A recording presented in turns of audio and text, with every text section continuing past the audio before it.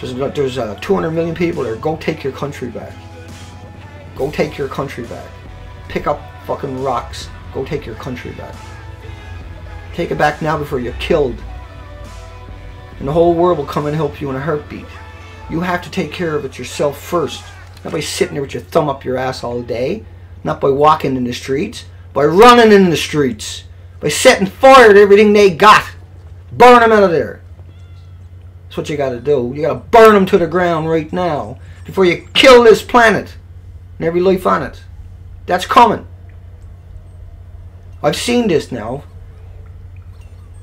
Coming at us through the depleted uranium. Now we see it coming at us through a radiated ocean. That in 2 months' time is going to be right here on my coast. Any idea how terrifying that is for me?